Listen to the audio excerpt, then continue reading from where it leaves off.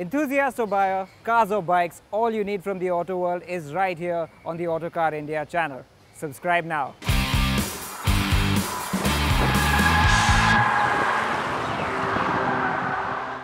The new Audi A4, it was launched back in September 2016, and when we drove it back then, we came back mighty impressed. Apart from one thing, the engine. You see, it was launched with just one petrol engine, a 1.4 at that, so while performance was adequate, you couldn't call it ample. So like everybody else, we've been anticipating this new diesel version, and now that it's finally here, it has to stand trial against its two German rivals, the BMW 3 Series and the Mercedes C-Class.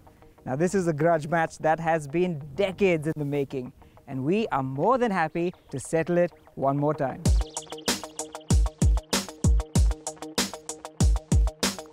Now, styling is clearly a matter of preference, and over the years we've found people who've taken a shine to all of these three. The business suit-like minimalism of the Audi, the old-school elegance of the Mercedes, or the hunkered-down sportiness of the BMW. Those typical family characteristics return in these latest versions, so you take your pick. Where it's a bit easier to be objective is on the inside, so let's take a look. The A4 dons the theme set forth by the Q7, and though its design may be restrained, it just reeks of quality. The dashboard has a horizontal theme with a continuous aircon vent and the rich-looking slab of wood beneath it. The metal spokes in the steering wheel, the virtual cockpit digital dials, and the haptic control buttons all make it feel very high-tech. There's nothing that can match the C-Class cabin for sheer wow factor though. Flowing slabs of polished wood, brushed metal, and large expanses of leather abound. In terms of design, it's the opposite of the A4, more traditional than modern. It's hard to fault the Merc's build quality in isolation, and it's only alongside the new A4 that it falls a little bit short. The 3 Series is the oldest of this trio, and that shows in the design of the cabin. It feels solidly built, but you won't get that last degree of finesse that you do in the other two. Like the outside, the interior has a sporty bent with the dash curved a bit towards the driver and a chunky steering wheel. And despite the car being the oldest, the 3 Series has the slickest, easiest to use infotainment unit. The Audi comes a close second and has the advantage of Apple CarPlay and Android Auto, while the software in the C-Class infotainment feels the clunkiest and the screen also feels too small. And now here's a quick look at how these cars compare on equipment.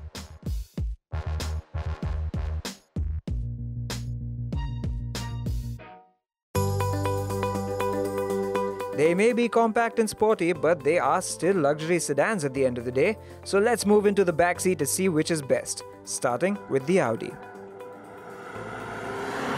Now Audi has done a remarkable job of improving this backseat of the new A4 from the old A4. It's a lot more spacious, a lot more comfortable than before, and there's even good thigh support from this seat squab. The backrest might be a little too upright for some, but honestly, once you get in and are moving, you won't notice this at all because the seat is just so comfortable. And while on the topic of comfort, they have really nailed the suspension on the new A4. It's comfortable at low speeds to medium speeds, and it really smothers out just about every kind of bump and undulation the road can throw at you.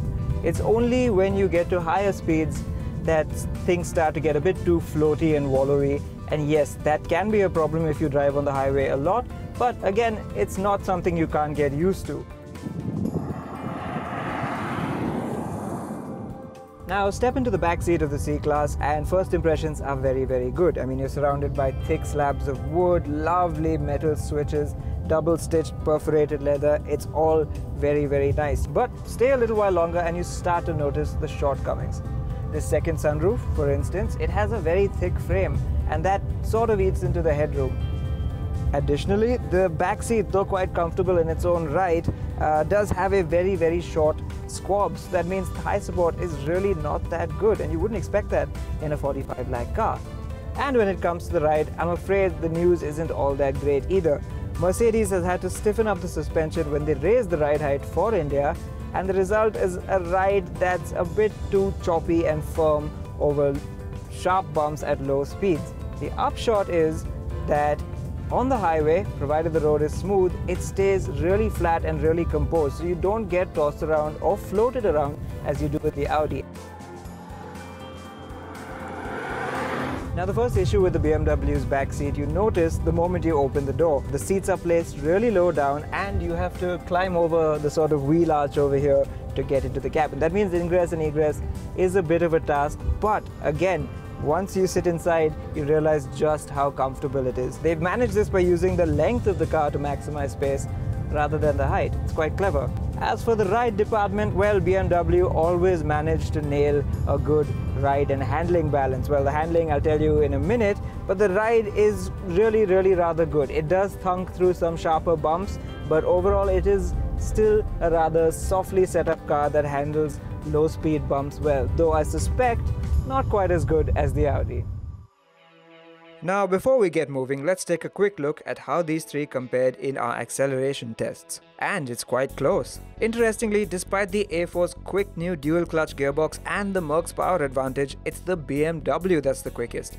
And that's likely helped by the fact that it's over 100 kilos lighter than the other two. It gets to 100 kph in 7.83 seconds, neck and neck with the Merc's 7.89 seconds, with the A4 not too far behind with 8.08 seconds. And things are similarly close in kickdown or roll-on acceleration. And with that, it's on to the driver's seat, and let's start with the A4. Unlike with the petrol, there's no downsizing here. You once again get a 2-litre diesel, but there's more power now, and instead of the CVT gearbox, you now get a dual clutch unit. Now the performance is all really there, it's really quite a quick car, but that's not the first thing you'll notice. What you will notice is the sound. Did you notice it? Because I didn't. It is so refined in this car. Everything is so quiet. You don't hear the road, you don't hear the wind, and you certainly do not hear the engine. It's when you start to hurry the new A4 diesel that it starts to show its flaws just a little bit. For instance, if you slam your foot really hard down, there is a hesitation before the power comes in. So power delivery isn't quite as smooth as the BMW or the Mercedes when you're really going for it, but if you're driving in a relaxed manner, it's absolutely fine. And that's just as well because the dynamics of this car also lend themselves rather well to driving in a relaxed manner. This is not a car that wants to dive into corners. The steering is light. It weighs up nicely when you put it in dynamic mode and when you go faster, but ultimately it really doesn't offer a lot of feedback and it likes to be steered quite gently. The truth is, for most customers, this sort of handling from the A4 is just fine. Sure, you can't push it quite as hard as you can the other two, but I doubt most customers will. On to the Mercedes, and the one we've brought along is the C250D, not the C220D.